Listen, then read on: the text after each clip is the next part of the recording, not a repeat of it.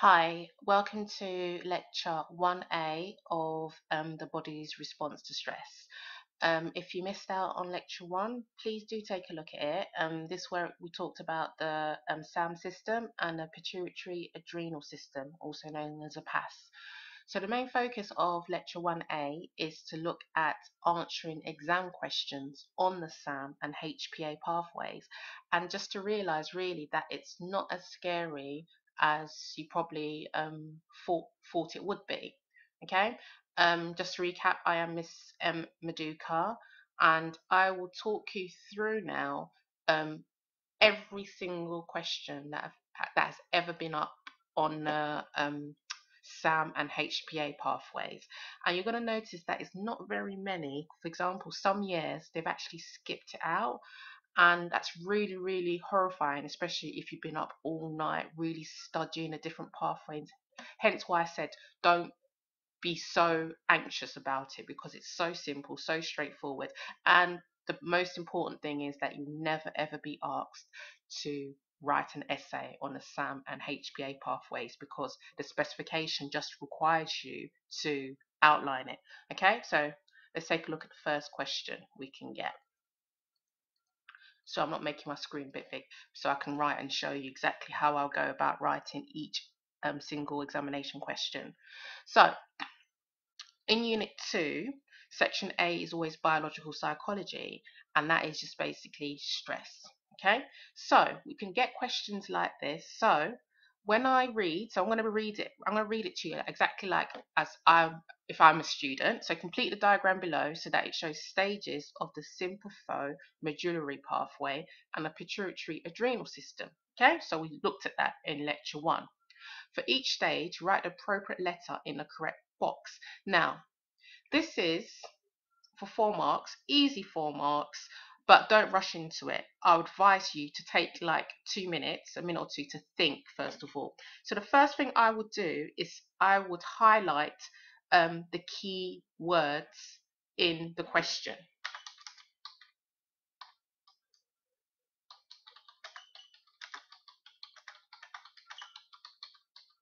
Okay, so my keywords, for example, will be the sympathomedullary pathway and the pituitary adrenal system. I would also say, just to recap my memory, first of all, I would say, what do each of these pathways, what are they responsible for, and what are the key players based on my memory? So I'll take time to do maybe a little diagram on the two pathways and the key players. So, for example, let's look at the first one. This is exactly what I would do.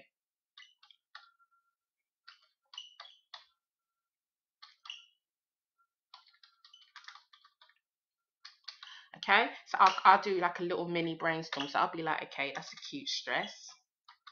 And then what is my main players? What do I remember? I have the SNS, that's the sympathetic nervous system, and a key player as well. I remember my little diagram will be noradrenaline, and then another key player will be adrenal medulla or medulla. That is obviously the inside of the adrenal gland, and then the final key player I have is adrenaline. Okay, that is what I remember from head. So I can do like a little diagram or just around the side of the page, whatever, just so I can recap first of all, because people do make silly mistakes and lose a lot of marks here. Then I'll do the same thing for the pituitary adrenal system. Okay, do exactly the same thing. So I just key point. So I'll be like, okay, that is chronic stress. Then I have the hypothalamus. Then I have the pituitary glands, then I have the ACTH, then I have the adrenal cortex, and then I have the release of cortisol. Oh, just to let you know as well, over here, cortisol, I said it's cortisol in lecture 1. It is cortisol, or it can also be known as corticosteroids. Same thing, same difference. Who cares? It's either cortisol, cortisol steroid. We're not biologists, so you don't need to go into detail about the differences between the two of them. So either one is absolutely fine, and it's exactly the same thing. Okay, so once I've done that, I've done my quick brainstorm, for example, I do a process of elimination very, very quickly. So adrenal medulla would be, oh, that's part of my SAM system. So next to here, I'd write SAM or sympathone medullary pathway, but just write SAM because it's quicker.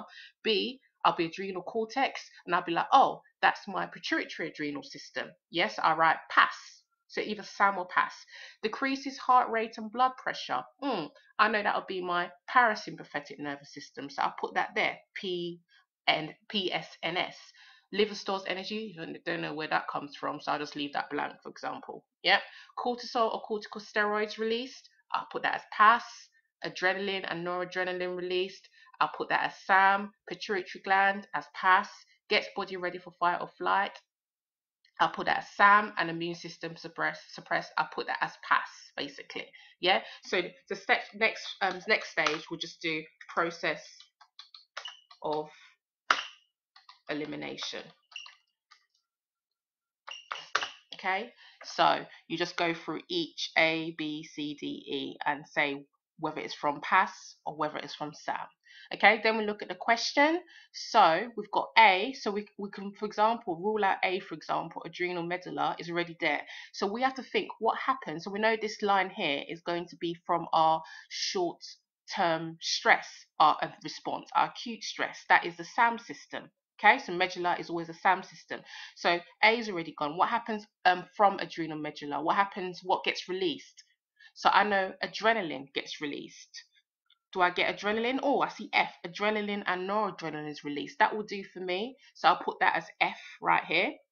And then finally, after noradrenaline and adrenaline is released, what then happens? What else have I got as SAM? I've got, oh, gets body ready for fight or flight. So I'll put H in there. Okay, so I have A, F, H. And then I'll do exactly the same thing for B. So B is adrenal cortex. So I know the cortex is part of my chronic response to stress. That is part of the pituitary adrenal system. So after adrenal cortex, I would have had here on my brainstorm somewhere. I haven't done it now. I would have had here. So what happens? What gets released from adrenal cortex? Then I know it's definitely going to be cortisol / corticosteroids released. Yeah, based on my little diagram. So I know I'm going to put E in here. And then what happens after corticosteroids release? Now be careful, because we know the pituitary gland is also part of the chronic response to stress, part of the PAS system.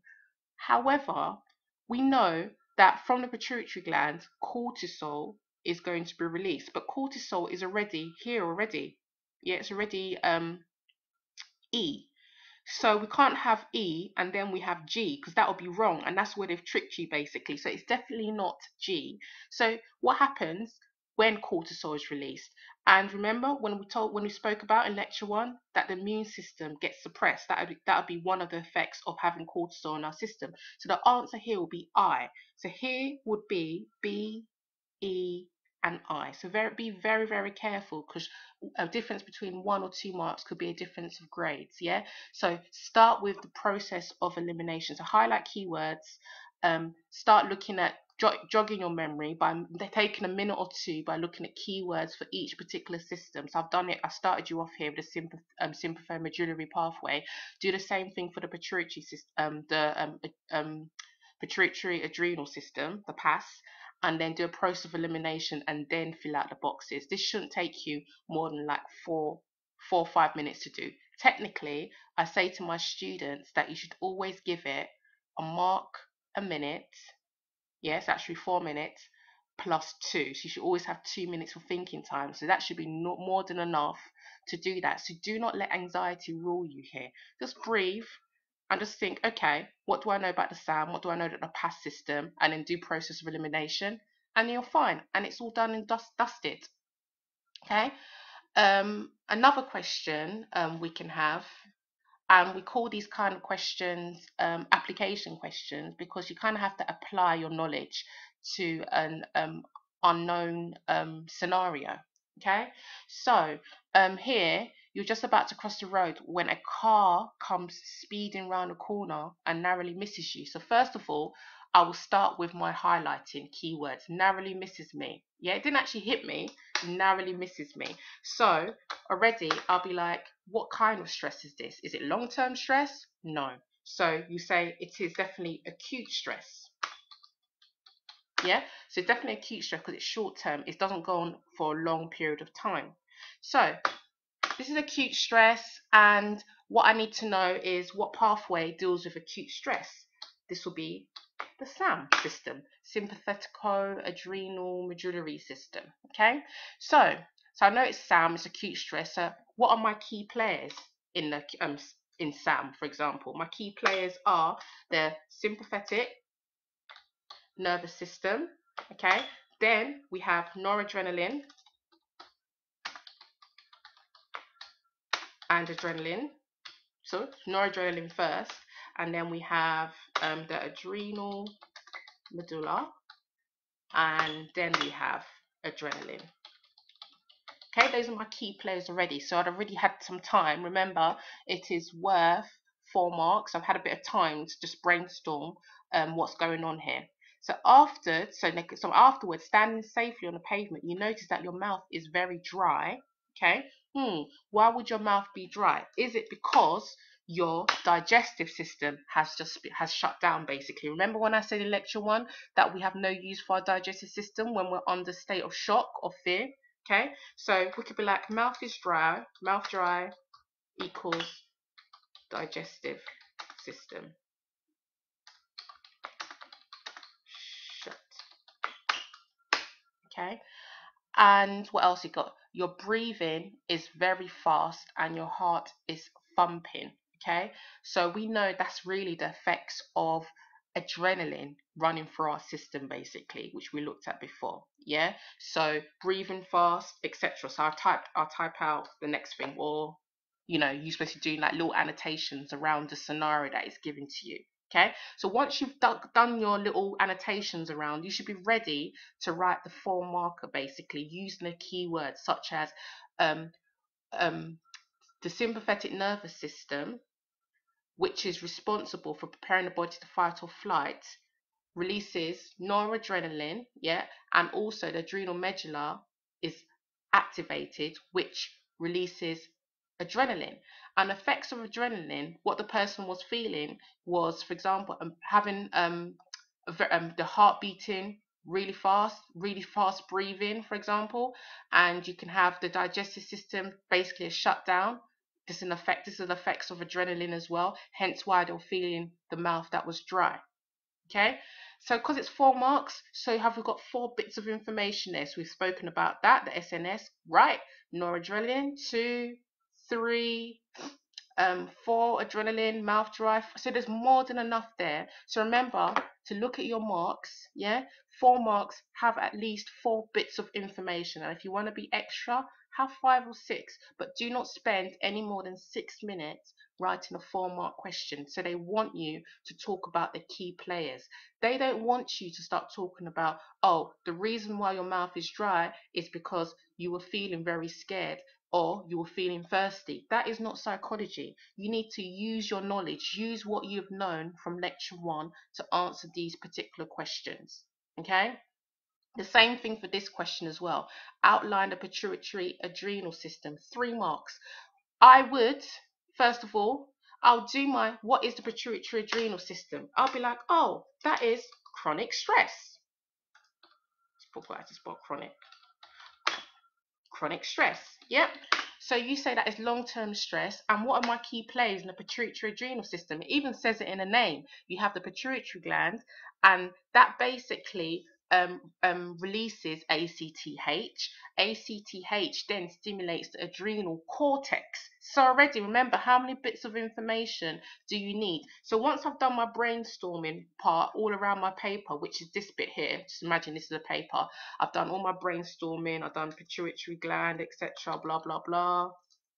So I'm looking at time here. So you do all your brainstorming at the bottom, and then you delve into answering a question. So 3 marks, 3 bits of psychological information, please, and then you start writing the question, the answer. So that shouldn't take us more than 5 minutes.